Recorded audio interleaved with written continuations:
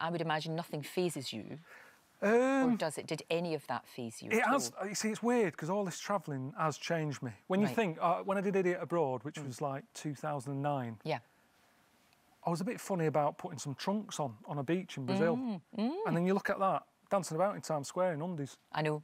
So it just goes to show, travelling does have an effect on you. It does change you. It does very much. For the better or not, I don't know. No, probably for the better, I would think. But you don't strike me as somebody, you're not in telly for the fame, because you could quite happily sort of like, kind of done that now. God, yeah.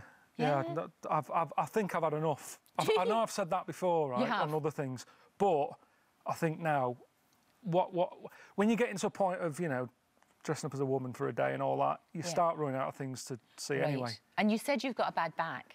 I've got a really bad back, from all the travelling, because I'm sat on planes for 12 hours or whatever. Get off a plane, dancing about with a tribe.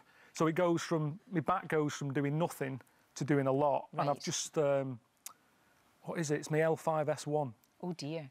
On the bottom of my back, my discs. That's not good. Squashed discs. So, yeah, I think I've just got to knock it all on the head. And you have said before that you're quite lazy, or you like to just kind of chill out. This is maybe like too much hard work. I'm not saying lazy. No. A bit, but not. I think what it is, I like doing jobs where you do something and you see the end result at the end of the day. Telly takes too long. Right.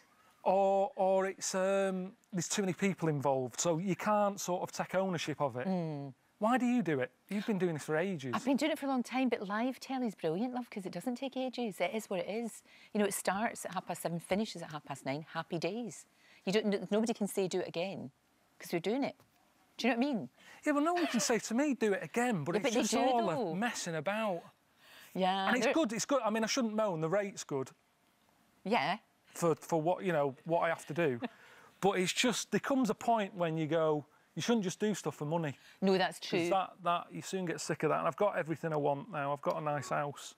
And, yeah, I think that's why I've had enough. But maybe you just have a wee rest and maybe we can tempt you back to do other things. I can't see it. No? Can't see it, honestly.